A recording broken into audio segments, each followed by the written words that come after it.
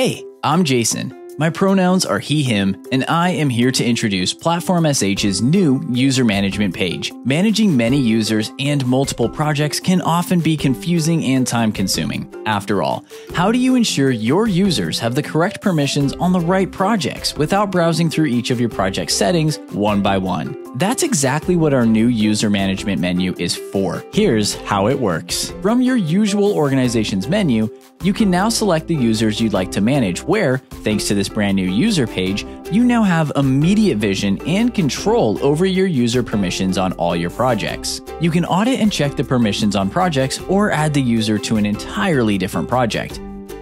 You'll see the changes take effect immediately. You can also edit the permissions on a project or even remove the user from all projects at once. The choice is up to you. It only takes a couple of seconds of your time, and once you're done editing your user, you're all good. No need to redeploy your code, and no need to be afraid to change user permissions. Yes, even on Fridays. And that's just one of the new features that will help you manage your fleet of projects. For more information, visit Platform.sh's blog and support page, and be sure to chat with us on our Slack and follow us on social.